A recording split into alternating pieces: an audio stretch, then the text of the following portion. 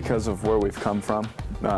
You know, coming off that 4-9 year, I mean, it was miserable. You know, our coach gets fired. You know, coming off of that, winning a championship, kind of, I would say, it gave us a, you know, kind of shot of life. You know, to where now we know what to do to win a championship, and so it actually made it easier, so to speak. You know, to make sure guys are doing the right thing. And the majority of guys that are doing the right thing now is way more than what it was 2 years ago and a year ago. So it's getting better. And if we can keep that up, Fresno could be a special place for a long time. We got a taste of a winning season, and it tasted good. So we're trying to work hard to better our season even more. You know, 9-4 was good, but we kind of laid an egg in the bowl game, and that kind of left a bitter taste in our mouth. So we're working to build off last year and do even better.